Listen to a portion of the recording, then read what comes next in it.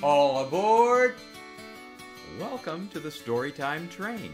Please subscribe to enjoy more books read aloud.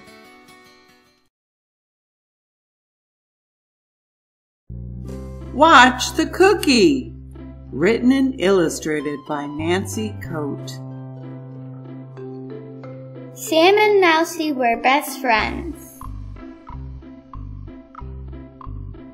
When Sam reads books, Mousey read too.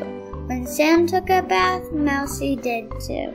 When Sam went to sleep, Mousey slept close, so close that Sam couldn't barely move. One morning, the wind was blowing hard. "Let's go to the park, fly my kite," said Sam. "I'll wait at home," said Mousey, who had never flown a kite. "Please," begged Sam. Mousey couldn't say no. "Hold on tight," Sam called as the kite went up and up. Mousey held on tight. "I know you could do it," said Sam when they sat down to rest. Sam reached into the pocket. "Surprise!" he shouted. It was a great big chocolate chip cookie wrapped in a red paper napkin. Mousey jumped up and down, but then Sam began to wiggle. He crossed his legs, he stood, he rocked back and forth. Sam couldn't wait, he had to go, and he had to go now. "Watch the cookie, I'll be right back," he told Mousey. Mousey gulped. He wasn't the only one watching the cookie. Two pigeons flew down and began to peck at the crispy brown edge. Mousey jumped up and down. The pigeon pecked. Mousey ran in circles, but the pigeons kept pecking. Mousey spotted the napkin. He had a super idea. "Stop! That's Sam's cookie," Mousey said with determination. The pigeons flew away, knocking the cookie to the ground. An army of ants picked up the cookie and marched. Mousey stomped his feet.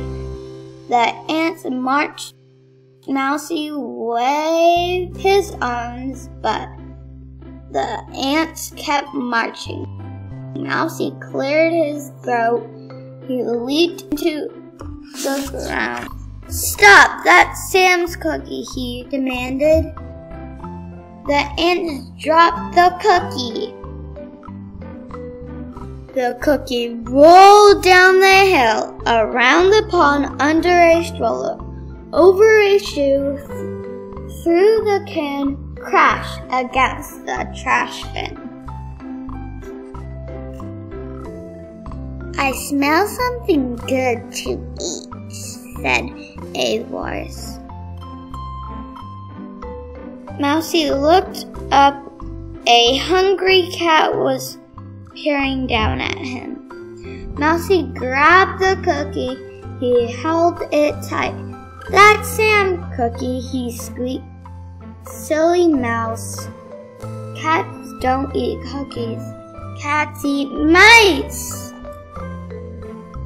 Mousey wasn't strong like a cat. He wasn't as big as a cat, but he had something the cat didn't have. The cat opened his mouth wide. With super strength, Mousey hurled the cookie into the cat's mouth. "That's Sam's cookie!" he roared. The cat dropped Mousey and ran away. Sam saw the whole thing. "You are very brave," he told Mousey. "I guess I am," said the little mouse. Let's go home and make another cookie, said Sam. No, let's have a peanut butter sandwich instead, said Mousey. Whatever you like, answered Sam.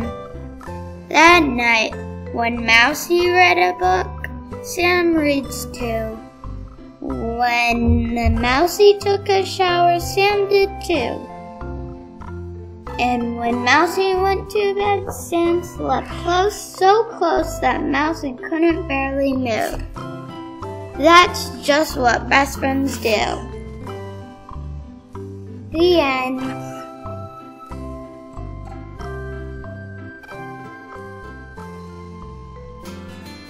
Thanks for riding the Storytime train. Please subscribe for more reading adventures.